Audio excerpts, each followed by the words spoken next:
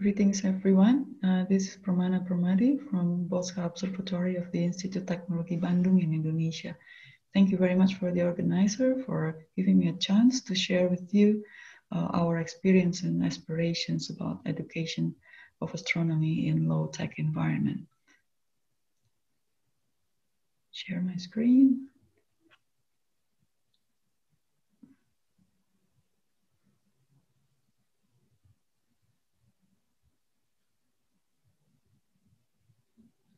Right. This is a picture in a very remote area in the Timor Island where the sky is really beautiful. You see the high density of stars, but at the foreground you see a very, very modest hut wherein traditional family live. And this is the region, an example in Indonesia, which we need to lend a hand in our education system. I will give you a brief review of how our formal education, particularly in primary and secondary levels in Indonesia. On the left panels, you see how the distribution of schools in primary level from K1 to 6 across the country. And on the lower panel, you see the junior high school from K7 to 9. The number of schools in the secondary level is lower, and this indicates the low attendance at the higher education, and this also reflects on the distribution of primary school graduates in the workforce in Indonesia. It's still very high, proportional of a primary school graduate in area which are actually low-tech and very far behind in the development of the country. But we also see a little bit of a different level of primary school graduate in workforce in prosperous area as well, in, for example, in Java, but that actually indicates some kind of occupancy, such as traditional agriculture and fisheries, perhaps do not really require higher education. That's what they think. But at any rate, it is disconcerting that there's still disproportionately high level of primary graduates in the workforce across the country. Now, in trying to help with the education, particularly astronomy, in various environments in Indonesia, we need to categorize the learning environments into the quality. And basically what we see is the preparedness of the teacher, the facility, and how well they make the education program. So we divide into three levels: the basic, intermediate, and advanced. I will just illustrate very briefly. The basic one usually are understaffed, and the teachers are meagerly prepared. The facility is very low, and the program is usually very stiff. The teacher only teach whatever they learn, so they are not very free in maneuvering the program. Whereas in the very advanced schools, you see that the facility has very, very high standard, including international one. And the program are all very flexible because the teachers are very well prepared, very well motivated, and though they're not very textbooky in their delivery. So the idea for us to make a learning experience the best possible by helping teacher be empowered, but also improve the program. Now, to do that, we put three elements to prepare. First, the material development. Material development in that we need to prepare for remote areas requires us to identify where astronomy appears in their tradition, how it reflects their way of life, and how in general their mindset is. And it is usually very important for us to just focus on fundamental, important science concepts rather than getting busy with too many ideas. And that is the good way to start to enter the whatever level they have. And to do that, we need to make the local context as relevant as possible with what we are going to deliver. And here and there, we need to add ideas and practices about environmental protection, as usually those areas which are left very far behind in the development of the country, very vulnerable towards whatever is coming with technology. It's usually fast changes and they're not usually ready for that. So all the material that we develop will be delivered into packages and it will be divided topic-wise. So it will be, for example, Earth, Moon, Sun relation and solar system, stars, and so on. And each of those topics will be divided onto various levels. So for example, solar system for primary school, solar system for secondary school, etc. And then we package them further into how we're going to deliver them, what media or what platform we're going to use. We're going to do storytelling, are we going to use prints, or are we going to combine prints with radio broadcast?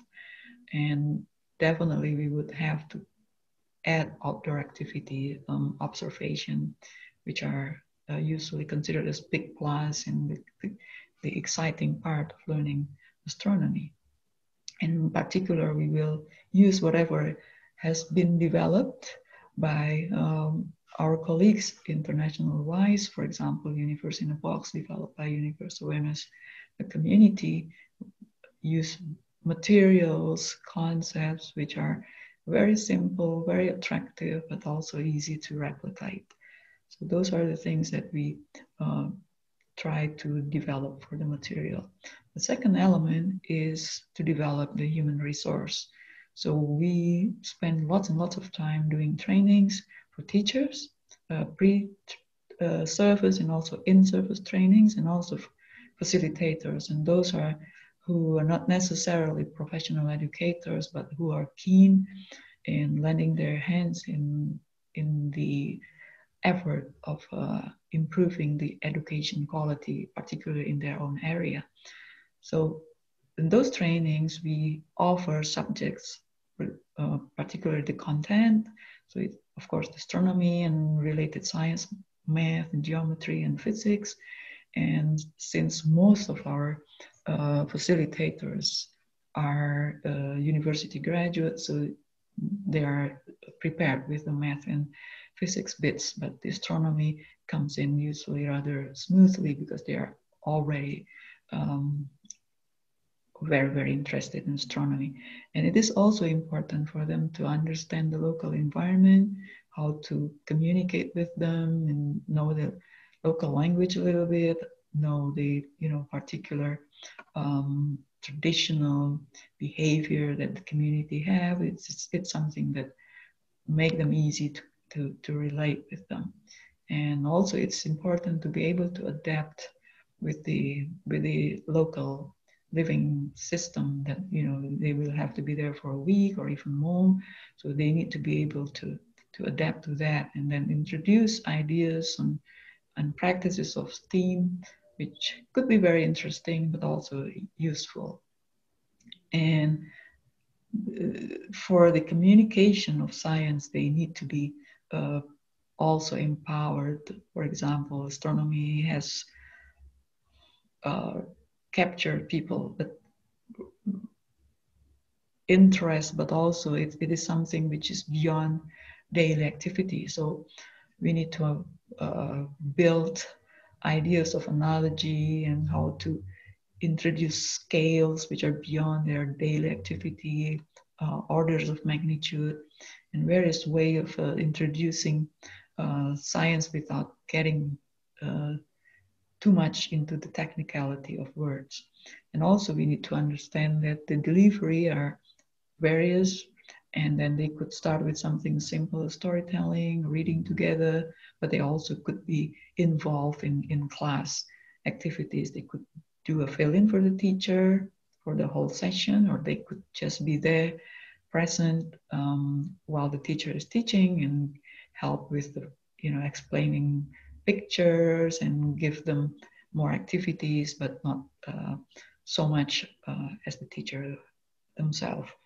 And of course, getting them ready to do outdoor observation. It could be the sky, it could be combination between the sky and the ground, telling them about interesting feature of their own local environment.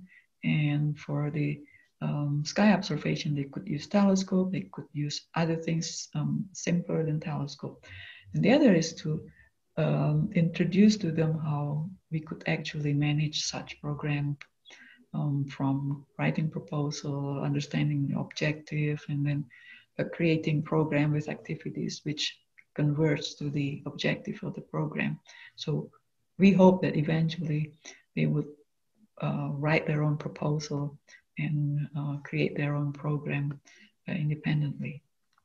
And the third element is how to implement that into something that could be sustainable, could be engaging in long term and be enriched. So we need the program to be clear, to be concise, with well motivated target, and we know how long we could engage with them, and then we know how the level of engagement, how long they could spend time with us. If it's just 2 hours per day, so be it. If they could spend half a day, then we could probably spend a few days with half a day each, and then do various things within those hours. And in any case, we need to be very, very prepared. So we need to understand the minimal resource requirement that would enable us to be there for as long as they could have us. And then we need to understand whether we are responsible for their logistics or just for ourselves. So we need to be really prepared, because those areas are very, very remote oftentimes. It's not easy to get there. So we need to be to make sure that we will be self-sufficient when we are there, and to be sustainable and also be enriched. The program needs support and collaboration with others, universities, our own university and the local universities, and other universities that might be interested in doing the same thing in their area. And we need to have a good relation with the schools and the teachers for the pre-program, the post-program for evaluation and other things. And we need to know other teacher training programs which are not necessarily in astronomy, but we could use their networks, and we enrich each other with our topic that's our competence. And definitely, in any case, we need to have the support from the local government and community, because if we enter a school system, we need permit, and we need support from the parents, from the districts, etc. So it is important that the children have the blessings of the government and their community to engage with us during all those days and nights usually. So for the enrichment, it is important and usually very interesting to be able to get other people who have other expertise, for example, in energy and water and waste management and biology, for example, who would come with us or come at different time, but be part of the larger program to enrich the education of the local people. And lastly, it's always good to be able to use the network and the broadcast domain of the national radio station, because usually the head, at least the head of the districts, the head of the village would have a radio run by DC batteries that get news from somewhere else, from the center of the government, and we could just slip in half an hour or even less, but routinely material from astronomy or other science that everybody could just listen. So those are the ideas and the inspiration that we have tried so far that have been working quite well. Of course, we need to work more and learn more. So we hope that with this, we could get feedback from you and learn from your experience. So thank you very much.